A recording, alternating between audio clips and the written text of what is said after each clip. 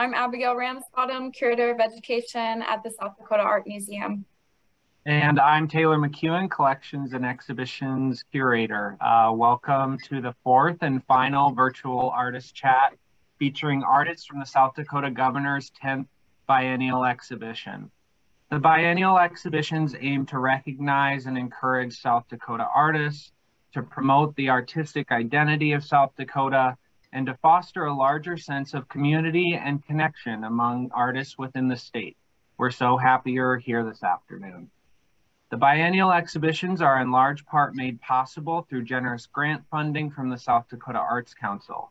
This virtual artist chat is made possible through the generous donations from supporters like you. Because the South Dakota Art Museum receives operational funding from South Dakota State University and the South Dakota Arts Council, your donations, memberships, and gifts fund fantastic exhibitions and programs like this. Thank you. Yes, thank you so much for being here today. We're so happy to host you, and it's so special that we can do these virtually and connect with all the artists statewide. Shortly, we'll hear from 4 artists featured in the biennial whose work is on display at the South Dakota Art Museum in Brookings through May 14th. Joining us this afternoon are artists Bridget Beck, Halsey-Dutton, Linn and Allen Morris.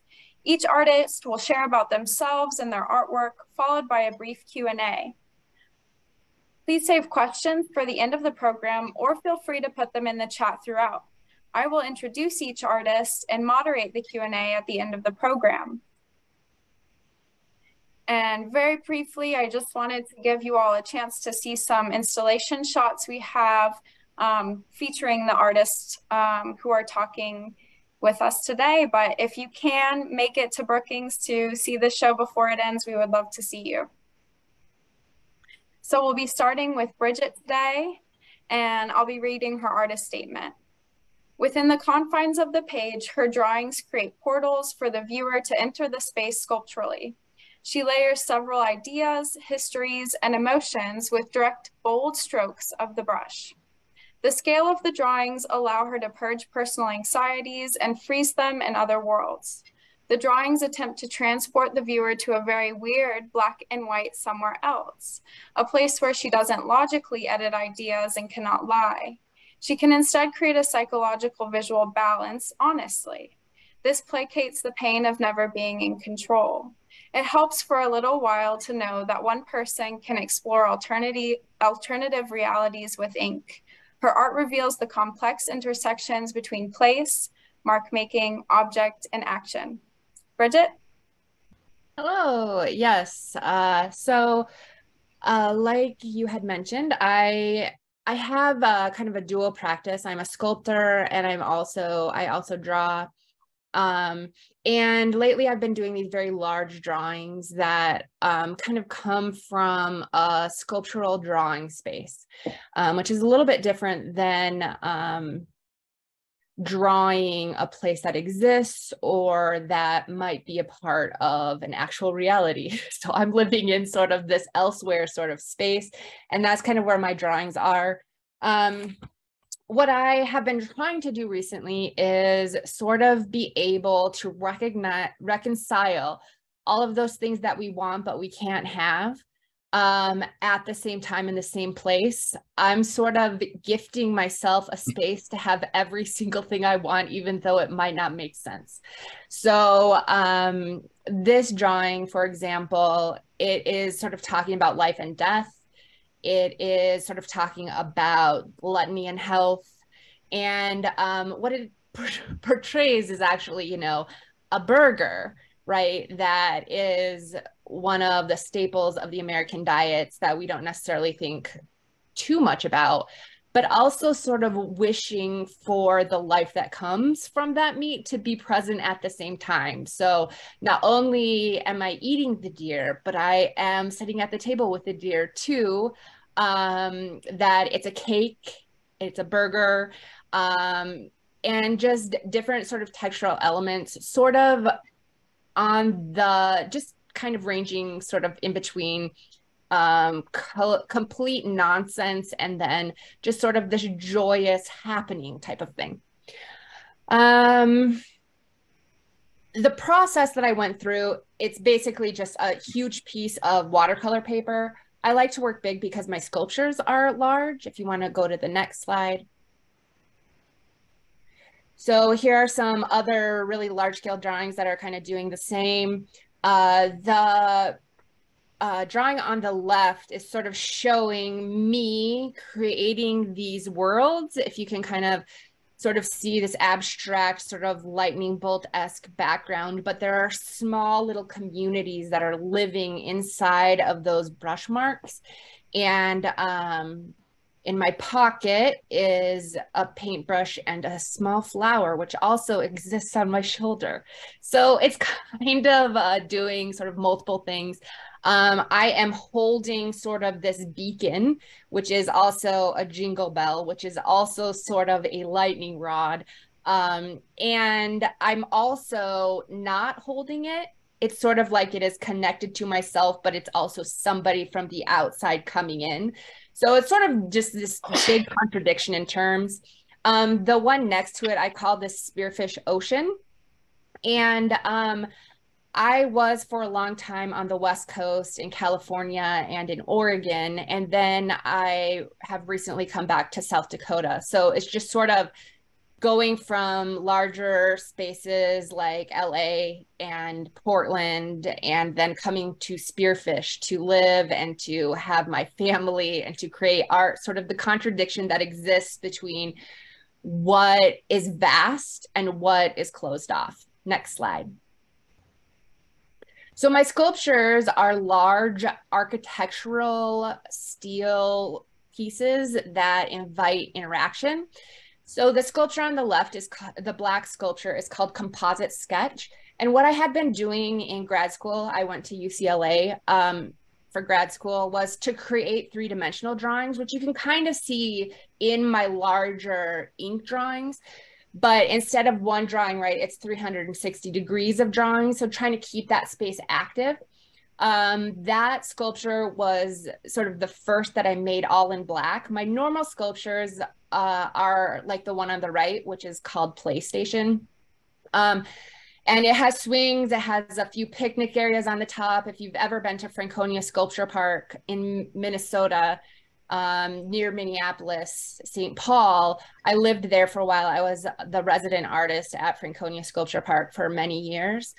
And I created these large scale pieces that are, again, very sort of out of this world. I kind of create sculptures in the way that I create my drawings. I create places that I want to exist, but don't or can't. I really sort of like the idea of play and joy, but at the same time, recognizing that as a community, we don't have these spaces. Next slide. So recently, this is kind of an interesting story. This year, I created a stage set for St. Paul Academy in St. Paul, Minnesota. And I actually was contacted by their theater director who had been to Franconia Sculpture Park. And he sent me the sketch of my sculpture that you saw previously, PlayStation. And he had reimagined my sculpture as a stage set for the play Matilda by Ronald Dahl. I don't know if you have read that book. And he contacted me and he was like, would you ever be interested in maybe doing something with us? And I was like, absolutely. This is kind of my jam because I love working with the community. Matilda is a fantastical sort of scene. And so what I did was I drew up a sketch of the set, sent it to him. And then I did a whirlwind build. I went there for the long President's Day weekend, and I basically used everything that they had left over in the sort of their stage set department, and just like went crazy 12-hour days building this thing. It was exhausting, but then they had the performance on it and they sent me photographs of it and a video of it. And it was so cool to see them sort of interacting on it like people interact with my sculptures. So That is kind of the slides that I think I have for today. I think I'd just like to quickly talk about the idea of what a drawing can do and what a sculpture can do, and how I am really in the midst of this sort of strange duality with them both right now, which is really exciting.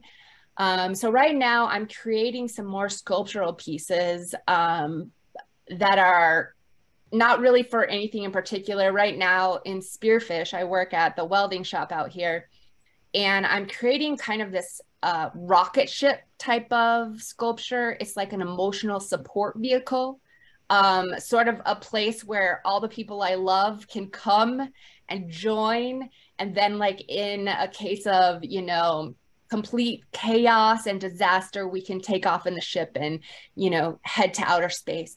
So part of that is sort of reconciling my drawings with my sculptural practice.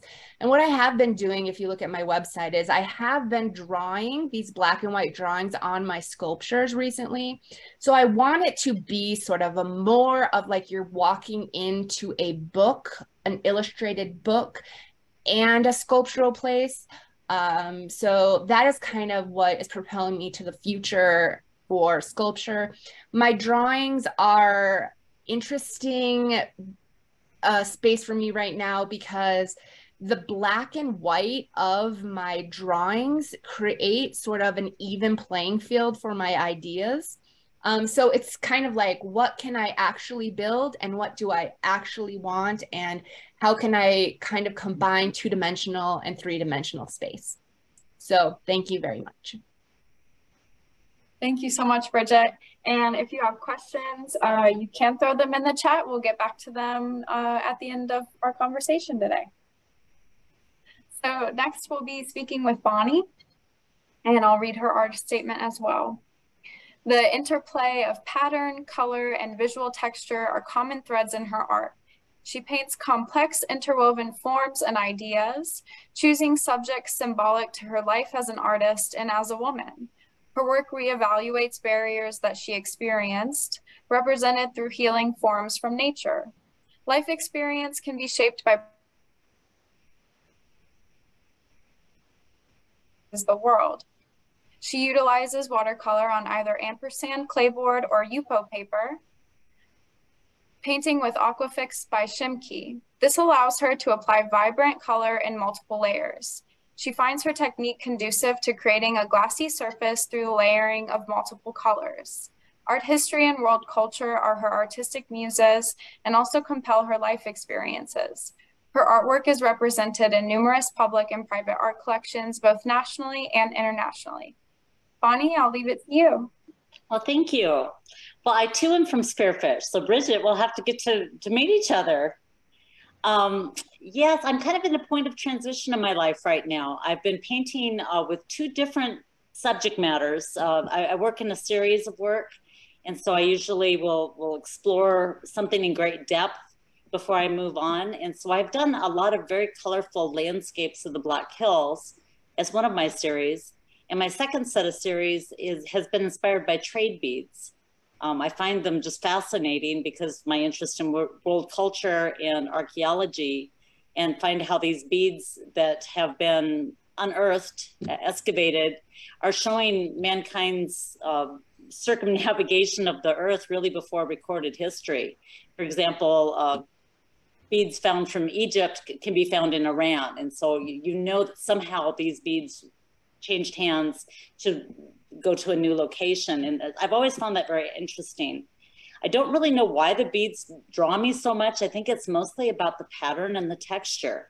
I explore painting them with, as was read, with ampersand clayboard or Yupo, because I can paint in layers and get that glossy, vibrant texture of the beads. And so that's been kind of finding its way into my landscapes. So in this slide that you're looking at, you can see the portrait of myself. I'm painting one of my bead paintings, and you can see how it's kind of starting to make itself present in my landscapes. The landscapes, I've always used bright colors, kind of non-local colors, looking at nature through rose-colored glasses in a way to exemplify how I feel about nature, the feelings that I have inside when I'm in nature. I'm using color to help add that vibrancy. Next slide. So again, here we have the two series of works, so you can kind of see the transition that's happening. I've called the one on the left with the trade beads, I'm looking at it as currency, how humans have used beads as currency, as well as many other trade items throughout history. And this idea of the splashes of color and the interplay of pattern intrigued me as an artist, because I like the paintings that you can't force your eye to even to not move around the composition. I think it's very hard to look at it and not have my eyes want to move throughout it. So I've been working with that concept into my landscapes. So if you look over here on the right, this is my favorite spot in Spearfish Canyon. It's by Savoy, where Rough Lock Falls is, where the road branches to go towards Deadwood. And again, it's more of an idealized version of landscapes because I've added what perhaps was in the foreground before the highway went through. Just again, trying to get that spring-like feel and the vibrant color, the burst of nature and flowers blooming. Okay, next slide, please. So as I mentioned, my life's in a bit of transition. I've been coming up against a lot of barriers of late, and it kind of stopped me painting for a while. I just wasn't sure where I was going with this. And then all of a sudden, the barriers became trees, and the trees had openings, and the openings were beckoning to me. And so these two different paintings are exploring that concept, which is kind of the crux of what I've most recently been working on. So there's foreground imagery, but I'm using color and shape and trying to pull myself through the composition to see what is beyond. And so the titles, Defined Obstacles is on the left, and the right is Beyond Barriers. And that's really all I have for you. Okay, Bonnie, well, thank you so much. And we'll get back to you for our second half conversation. Next, we'll move to Dennis. So Dennis Linn has a wide range of experience in academia and was a professor of art at the Air Force Academy. He has won many regional and national art awards. He is a two-time recipient of an Artist Career Development Grant from the South Dakota Arts Council. He's won over 20 gold medals and many awards competing in the Northern Plains Watercolor member shows. He's a signature member of the Red River Watercolor Society, and he has won Best of Show and many People's Choice Awards and First Place Awards at the Dakota Masterwork shows in Sioux Falls. His favorite accomplishment is the completion of 23 murals for the Pediatrics Clinic at the Rapid City Monument Hospital. Okay, Dennis. Thank you. As you can see, I love nature. I love to walk around, especially Spearfish Canyon. There's so many beautiful areas back in there, and I get off the beaten path, try to find these little streams and things that I can get excited about. Lots of times I'll even start sketching a painting while I'm standing in the water, just to get a good feeling about it. I don't try to copy nature exactly as it is, because I believe there's a lot of abstract colors and shapes in nature. I want to move towards more of an abstract, naturalistic kind of artwork. So I'm not real concerned about being real tight unless it's doing a portrait or doing the interior of a church. And I think in my next slide, that's okay. The one on the right is called Running Free. I love horses. I have a horse. Again, I love water. I love the way trees can give that abstract kind of bold color that you can abstract in it. If you were to blow that up, you would see that these colors aren't true to trees or leaves, but I still swing back to that naturalistic look of trees and definitely horses. But I don't try to detail everything. You don't see all the hair. You don't see all the muscles rippling or whatever. I try to abstract a lot of these shapes and colors. And with sunlight, I've always been trying to paint a sunlight picture. Those things are so hard to do. And to make water look like it's flowing, I want to try and do that. And I've been working at it for years. I don't know, I'm fascinated by the way sun shines through the trees and it changes the colors on the leaves, and it changes the whole atmosphere of the thing. I'm trying to show that depth and atmosphere by lightening up a lot of the background colors.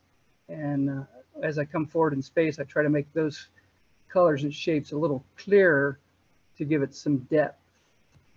The next slide probably shows some, oh, this is a watercolor of the jeweler. He's one of our jewelers here in Rapid City. He let me hang out with him in his studio as he was making things.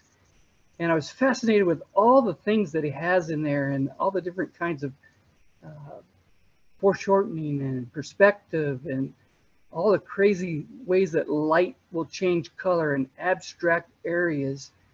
So if you look at that painting, you'll see that a lot of the colors are just washes in there. And the bright area that he's working on, a piece of jewelry, you can't even see what he had in his hands. It was so bright, and I tried to emphasize some of that. But I was really fascinated with the perspective and the way the shapes all came together in this painting. The Princess Little Pigeon on the right, she was my friend's mom. I did this painting for the National Veterans Creative Arts Festival. It took a gold medal last year. And I gave this painting to him, and my friend just passed away this year. So I was happy that I was able to do this for him and his family. It turned out really good. It showed the emotion of her. And I captured that in her face and her eyes and her kindness and her intelligence. And I really love that family. So as you can see, I like to work with realism, and it's really a big influence on me. I love Impressionism also, so I'm trying to incorporate more of that in my work. And the next slide is probably relief sculpture. These are relief sculptures. I use modeling paste and sand. I sculpt these shapes with dental tools, dental equipment, and then I paint it with acrylic paints. All these images that you see stick out from the canvas, maybe 1/8 to 1/4 of an inch. And I sculpted all the angels and all the different figures in this work. This will drive you crazy trying to do this kind of work, but I like to challenge myself. I like to do realistic work, and I like to do things that other people can appreciate and enjoy.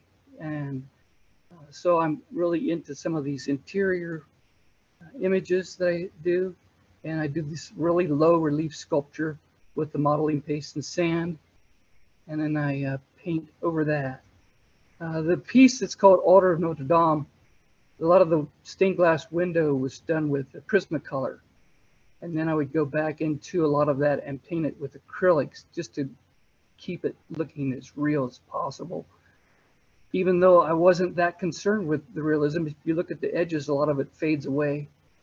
And Lady of Victory, those angels were all sculpted and painted white, and they were sculpted in modeling paste. That's it. Short and sweet. Yeah, thank you for sharing some samples of your work. And we'll move to Allen Morris. Along the invisible line that divides North and South Dakota lies a string of quartzite monuments, obelisks engraved with symbols and glyphs that separate a land that was once united under a singular name. A landscape bearing the name of the indigenous inhabitants from whom the land was stripped, bifurcated, and sold off parcel by parcel. This line of stone monuments to politics, separation, and territoriality is documented and explored in the body of work titled Silent Sentinels, a series of photographs, digital models, and 3D sculptures. Removed from the context of the landscape that they divide, these individual markers become impotent reminders of the power that these borderlines have socially, politically, and economically, not only between the two states named Dakota, but all of the borderlines within and outside of the United States. Thank you. So I'm originally from Eastern Oregon and a recent transplant here to South Dakota. And for as long as I can remember, my art conceptually has been focused on concerns and questions and interrogations about the ideas of place, space, and how those things come together to help humans form and develop and evolve their own sense of self and identity. I moved here instead of from Oregon directly, from a teaching position in Milwaukee, Wisconsin, where I was temporarily calling it home, to this new place here in Spearfish that hopefully will be permanent. And when I find myself in a new environment, I try to find how I fit into these unique spaces, and by the by, what these unique qualities of these spaces are. So not long after I set foot here in Spearfish, I discovered these border monuments. And the research that I sort of started to dig into was really fascinating to me, that this visibly invisible line, one that we only really see in terms of political maps, or if we're lucky in crossing the border between North and South Dakota on a major highway, in a sign along the side of the road that tells you on which side of the line you are, is demarcated by these unique and oddly beautiful individual markers. So with the help of the SDAC and the Puffin Foundation out of New Jersey, I was able to spend a little bit of time last summer exploring, documenting, and scanning photogrammetrically the markers that I was able to find on publicly accessible land. In addition to being material for sculptural objects, I do like to think of these as almost like historical cataloging, the state of these markers. Originally, they were placed along the border around 1895 when the two states separated from the singular Dakota Territory.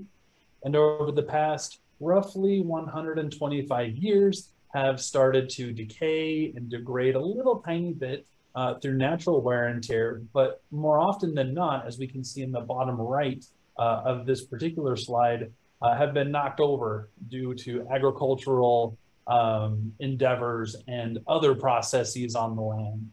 If we can go to the next slide. And as I've gone through the research and have started to explore, I've come to realize that it's not just along the North and South Dakota border that we see these markers and monuments. On the right-hand side of this particular slide, we see another granite obelisk from the southeast corner of Montana, where Montana, Wyoming, and South Dakota intersect here, West River. So I find it very fascinating that these tri-point markers and these markers along the border, first of all, exist. And they seem to be a fairly uniquely Midwestern Dakota situation.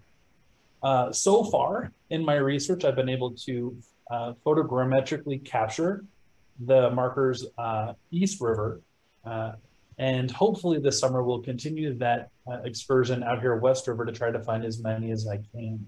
In the process of scanning these models, I've also found the interesting moments wherein families along the border have excavated the markers and moved them from their original locations. There was one particular family home where I believe 6 of them had been moved from their locations and had become extremely wonderful lawn art come together in front of the home. As a closet historian, that kind of bugged me, but it was sort of interesting to see how the next chapter of the history of these obelisks are going to play out. And the last thing that I have learned in recent months is that it's not a North Dakota, South Dakota border phenomenon strictly. Along the South Dakota and Wyoming border, there also lie markers in much the same constellation as well. How these typically work, you can see on the left-hand image on this slide. the mile marker for the 4th mile from the east side of the state, so the Minnesota border. And they are scattered every half mile. So each of the half mile markers are labeled as section corners, or SC monuments. And then the ones that are at mile marker lengths do have the distance from east corner of the state engraved on.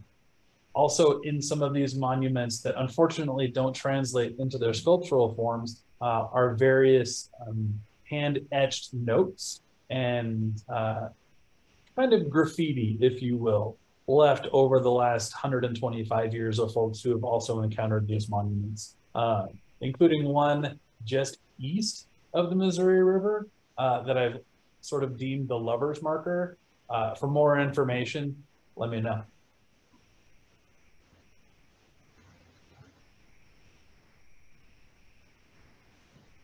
All right. Well, I have some anticipation. I'm interested in knowing what the lovers are writing. So it was actually one of the markers that I was most interested in finding. I really had sort of hinged all of my research on finding this one. The story goes that in around 1918, 1920-ish, there were 2 lovers that in sort of Great Plains Romeo and Juliet style came from families who didn't get along very well, but were on adjoining ranch and farm parcels. And they would meet at this one particular mile marker that happens to be underneath a very large shade tree. And that's where they would have their romantic rendezvous.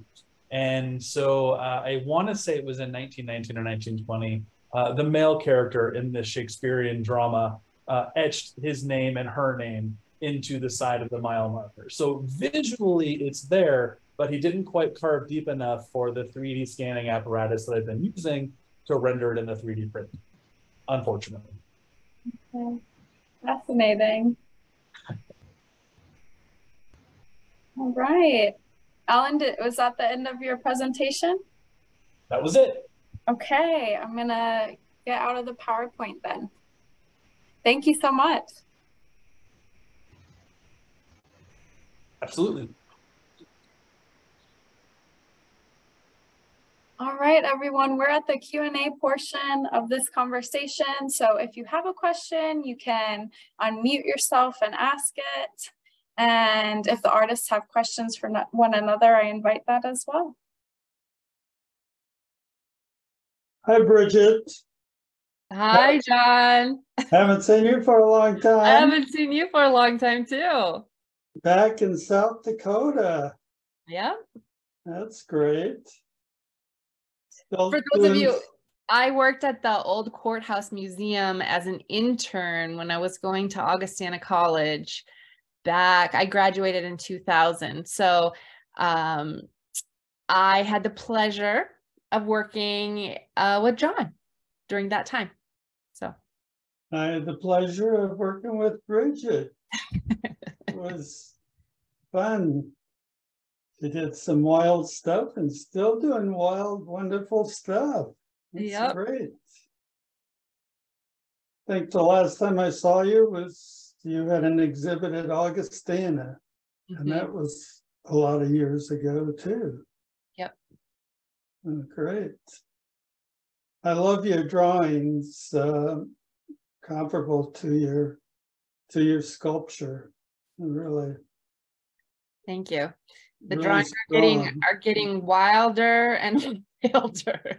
I don't know if I can pack any weirder stuff in, but I'm trying. That's great. That's great. Well, welcome back to South Dakota. Thank you, John. I never got away. But I'm at the best place. We're at the best place. I have a question for Mr. Morris. Do you, when you find these pieces and then you reproduce them, do you make any alterations to them?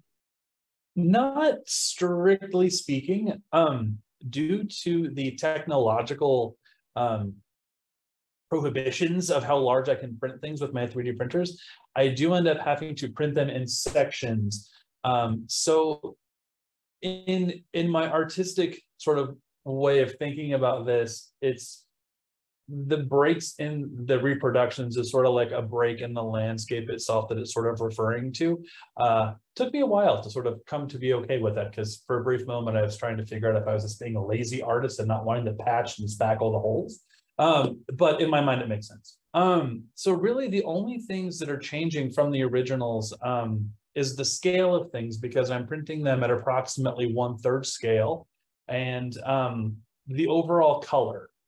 So the originals are made out of Sioux Falls quartzite, which is this beautiful red, brown, ruddy granitic stone that is really quite beautiful. But the finished pieces are rendered in white plastic, and is sort of another way to question the power that these monuments have by stripping away the color of them and just bringing them back to their basic form without any of that extra visual stuff. Thank you. I have a question kind of regarding that. Put my hand up, lower it now, but Ellen, do you have any impetus to make your own mark in these markers and along these borders? Do you have any sort of want to become a historical part of the markers themselves, not just a catalog of them? You know, it's crossed my mind on more than one occasion. But in as much as I want to, I have to really sort of respect the uniqueness that they exhibit and the characteristics they have. And I don't know if I really want to interfere with that, although who knows? I still have half the state to look at. You heard it here first. But you could put your temporary marker there and record it as if maybe. I have been thinking, because here next to me I have a few tiny markers that I've been playing around with, perhaps taking one out and burying it next to the original. Oh yeah. dissolvable markers. Right, and the great thing about the material that I'm using is that it is biodegradable. So in as much as the stone would last ostensibly forever, this plastic won't. And so it kind of puts a strange clock on things and adds another time element to the history of the markers themselves.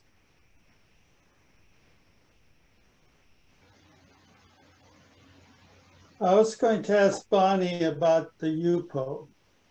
Yes. Yeah. Now, how do you treat the UPO before you start painting on it, or do you treat it? I don't treat it. I'm using Schminke. It's a water, it's kind of like an acrylic medium, but it's made specifically for the clayboard process. And I'm using it on the UPO in the same way. That way I can layer the colors and they don't lift up. I do matte and frame the UPO because of the bendability of the surface, just to keep it from I guess getting cracks. I've not noticed that it's done that, but it's not a long-term, I mean, it hasn't been around for a long time, so I don't know for sure. So I do matte and frame those pieces. The pieces on clayboard, the Schminke medium works as a varnish, and they do not need to be framed. I started using the UPO paper just because of the limitations in size and weight with the clayboard. So I wanted to work larger than what I was able to get clayboard pieces, and the clayboard is very heavy to frame. I've got a piece back here behind me that's 3 foot by 4 foot, and that's about as large as I can work with the clayboard. But with the UPO paper, I can work much larger. So that's kind of why I branched into the UPO as an experimental thing. I can get crisper edges though with the clayboard. The UPO is just a little bit softer edged when I'm working.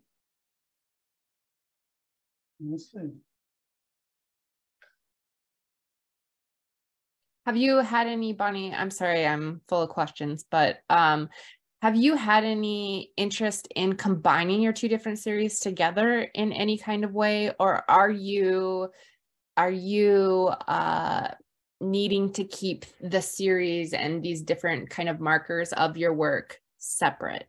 Well, they always have been separate, but just in this past year, they're kind of merging. So I was kind of showing how that pattern with the beads and the splashes of color and pattern are making their way into my landscapes and adding more vibrancy to the natural landscapes that I'm doing. Yeah. Cool. I remember, Bonnie, seeing one of your works there was a house show, I think a couple years ago, Spearfish here, and I saw your it was a small beaded work that I just loved. And so it's it's nice to meet you. So thank you very much. Yeah, the beads seem to be this passion. I feel like I've explored them and then they show up in my work again. So there's something about that repetition and pattern that just draws me. Mm-hmm.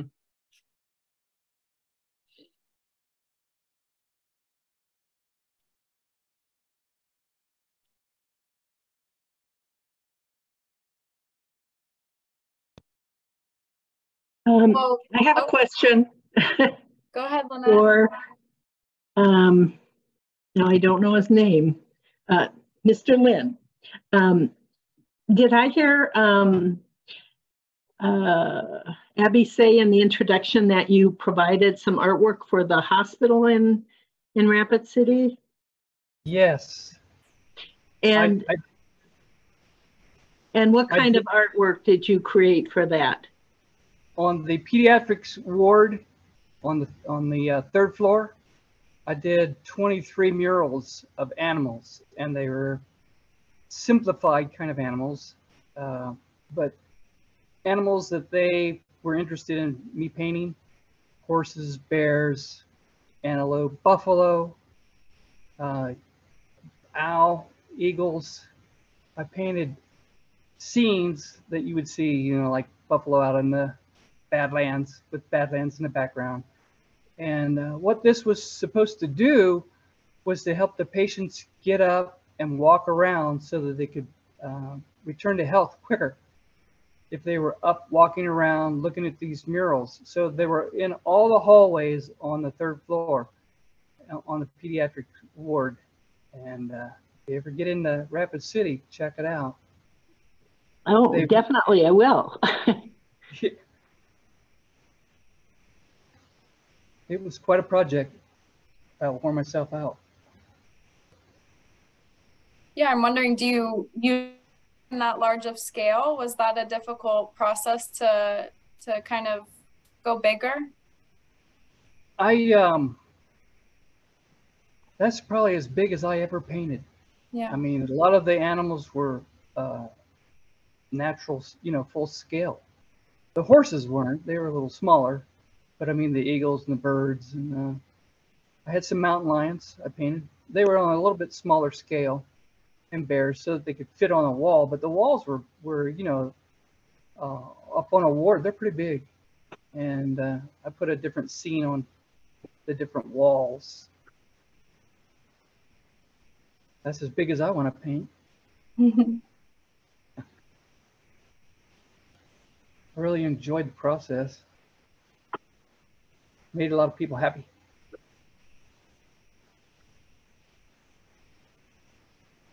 That answer your question?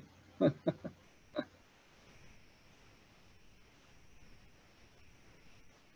have a question for artists here. All of the artists, or even, you know, whomever. I'm just curious if you feel isolated here in South Dakota or not. Sometimes I feel that I am very isolated in South Dakota in some ways. I think you're right. We don't have the audience that a lot of places have. I was stationed in San Antonio, Texas, at Kelly Air Force Base and Randolph Air Force Base. And there were so many people that come down the Riverwalk, you know, downtown. People would, you know, 1 million people would see your artwork in the galleries every year, you know, and you could sell artwork fairly easily. I think I sold 2 paintings a month down there. So yeah, I do feel isolated here. We need more people. See our artwork. Let's get it out there somehow. Yeah, I agree. It's a small audience. I suppose today's technology helps us to reach beyond South Dakota, and we're lucky enough to live where it's beautiful. So the inspiration is there, but it is hard to meet the market. Yeah. I would echo all of those sentiments, especially moving from the larger Chicago metro area, because essentially, let's face it, Milwaukee, Wisconsin is just a really big suburb of Chicago. And we had a multitude of galleries there when I was around for 6 years. And so it's been a little bit of a culture shock the past couple of years here in Spearfish. But I think as long as there's a cadre of us crazy artists who are willing to keep doing the work and spread the good word about what's happening in South Dakota, hopefully we can get some more recognition as maybe being a gigantic artist colony in the top part of the map. I agree. You know, Florence, Italy was only just a little bit larger than Spearfish itself. So just back in the day, it's possible. Awesome. We need to get like a Duomo going on here. Get a Spearfish Renaissance going on the West River. We need a Medici. We need patrons. Well, I think, living in South Dakota all my life, I think in the last 20 years, things have improved a whole heck of a lot, especially in Sioux Falls. There's, with the sculpture walk and a lot of downtown improvements and the galleries and several artists moving into the area, and even in Rapid City as well. Things have improved a lot, but there's a lot of room for improvement, that's for sure.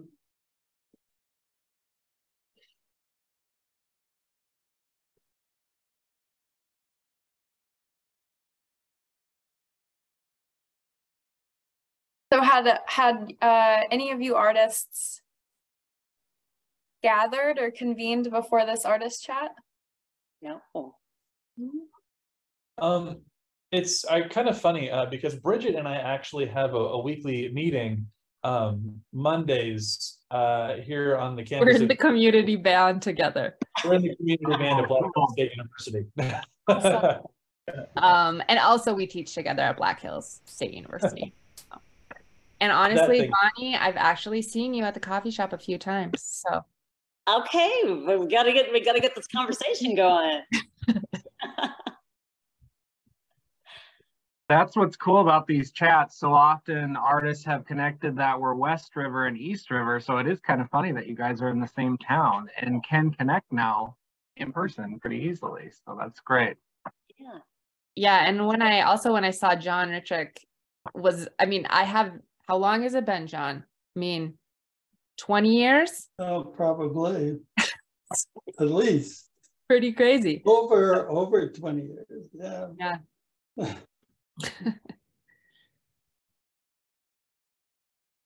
Well, this has been great. Thank you very much. I have to go. And great seeing all of you. And it's been interesting listening to you. And it's a great show. And hope to see more of your work in the future. We'll see you. And Bridget, hope to meet up with you here since you're in the state again. Of course, you're way out there, but one of these times, we'll see you. Mm-hmm. Well, I had a question for Bonnie. So, and it's kind of in line with Bridget's question, but I'm just wondering if you wanted to comment on the juxtaposition between kind of your very, specific place, your place, right? Documenting the nature around you, in comparison to the beadwork, which is really about this global awareness, if that made any sense. Okay, yeah, I don't know if you had any comments on that. I guess I don't understand the question about merging the two, or how they relate to each other. Well, I just wonder what's the impetus of, because you said you're so fascinated by world culture, so you have this one lens that's very wide, and then you have a very kind of closed-in lens that's looking at the place that's right in front of you. Yeah, well, I have a PhD in art history and education. I've got a real interest in art history that has been with me my whole life. And so I think that's what the bead fascination feeds to me. I've traveled the world quite a bit and done a lot of landscapes of other areas. And as I return back home, it helps remind me that I live in an amazing place right here in the little spot of South Dakota. So the paintings that I do of other world locations are just more for myself, that I just kind of enjoy them as my own private memoir of the trip. But it also puts a spotlight on how I view my local region. And it's encouraged me to paint more about the Black Hills. Lovely. And Allen, I wanted to ask, you are talking about this very place-based project as well. So when you were in Wisconsin, were you doing place-based work, or when you were in other spaces, what kind of work were you doing? Yeah, so it's been kind of an interesting trajectory that's brought me here. As I mentioned, I'm originally from Oregon State, and then I went to graduate school in Lincoln, Nebraska to get my MFA. Moved to Wisconsin, and all of these places I sort of understood as being fairly temporary in the grand scheme of things after living for the better part of 30 years in Oregon. And so a lot of the work that I made before moving to South Dakota was definitely place-based, but was thinking about place in terms of the temporary nature of human existence, whether that's geologic time and how we're sort of a blip on the radar, or in just sort of like autobiographical time, where I knew, say in Lincoln, I was only going to be there for maybe 3 to 4 years. And so what my relationship was like with that place. And so prior to leaving Wisconsin, I started to explore the ideas of what makes a space into a place. And ostensibly it's the ways that we break it up. It's space plus history, it's space plus a different name. And so I started to make work that sort of examined borders. And so it was just the most serendipitous and wonderful thing to move here and find this really unique situation that only exists between the two Dakotas. So definitely place has been kind of at the forefront of my work for quite some time. Yeah.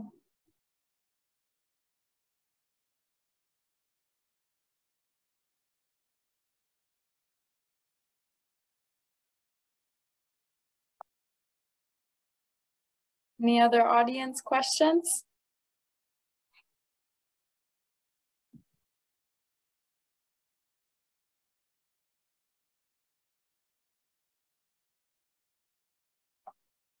All right, so to close off, I have a question for the artists. Is there a project that you're really excited about right now? Is there another artist that you're really excited about right now?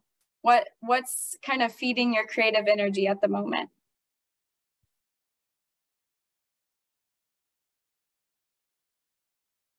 I'm really interested in this merging of my beads and landscapes. I'm very motivated by to see how much pattern and texture I can put into a landscape painting, and to try to get that same kind of crazy eye movement going on with the bright colors. So that's really driving my work right now.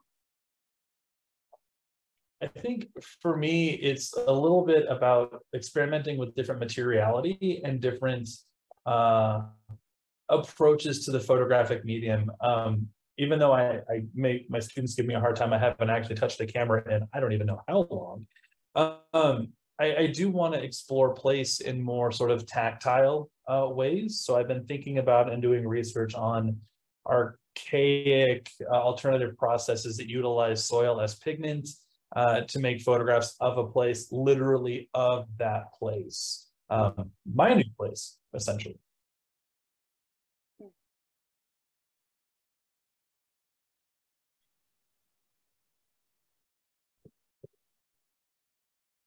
Well, I can go next. I mean, so my sculptures have been typically really difficult to place just because of their interactive nature, the size, and all of that. And for the first time, I'm working without any restraints. And I am really excited just to kind of go crazy in my own style without anybody telling me what they do or do not want. So I have right now some, I have probably like 8 large metal propane tanks that I'm cutting up. So I have all my material, I have the space, and I think I'm just going to take my time sort of building my rocket ship for a while. And for me, that's really exciting because I have had that freedom before.